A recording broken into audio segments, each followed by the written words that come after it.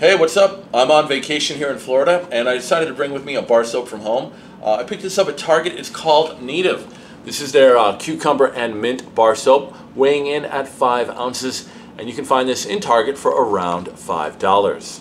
Now, I've tested it over the last 3 days. Box has gotten really beat up, but that's what happens when you travel. I'll post a picture of the ingredient list at the end of the video, along with some shots of how the soap used to look like before I began testing it. So it's not a really thrilling soap. Honestly, this is a very dull product. It's a mild scent. It's like a very weak cucumber smell. Not cucumber, I'm sorry, mint aroma. And you only really smell it when you hold it near your face. Other than that, the scent is not going to disturb you at all, which is unfortunate because I do like to have a little smell for my soap when I'm washing up. And it's got a really, really good foamy lather. Of course, that could just be the soft water showers of Florida versus the hard water showers of Arizona, where I'm from.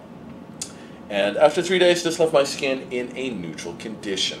So yeah, I really think if you're looking for mild scented soaps, just really gentle soaps, you can buy cheaper products. There's no real need to spend $5 for this. You could buy Kirk's soap, which is pretty mild, easygoing. Then there's Dove's hypoallergenic bars. You could even get Ivory. There's just a lot of options to choose from before having to drop $5 on this bar. So there really wasn't anything here that won me over, other than the lather. But that could have just been a result of the shower. So, all right, hey, I want to thank you for joining me, and I will see you next time.